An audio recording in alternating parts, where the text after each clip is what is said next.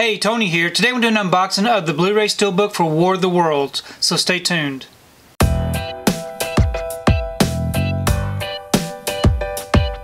So recently this Steelbook right here was re-released with a 4K disc. So today I wanted to take time to show you the Blu-ray Steelbook.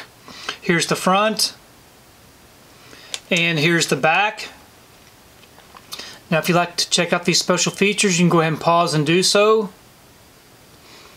I'm going to go ahead and remove this from the wrapper and we can take a closer look at this Steelbook. Okay, got the wrapper off and the J-card removed. Here's the front of the Steelbook.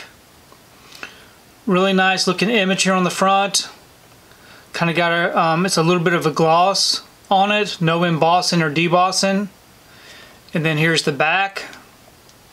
Nice image there on the back. Then we open it up. The front and the back together. Really nice looking images. Then on the inside, all we have is a Blu-ray disc. No other disc, no code.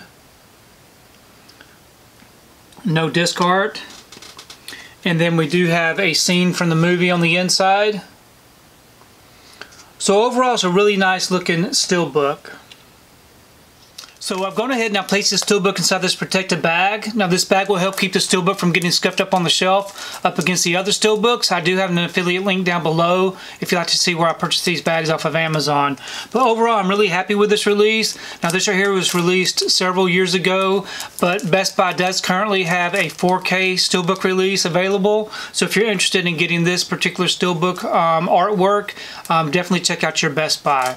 Please leave me a comment below. Let me know what you think about the movie War of the Worlds. I have never seen this movie before, so I am definitely going to check this one out today.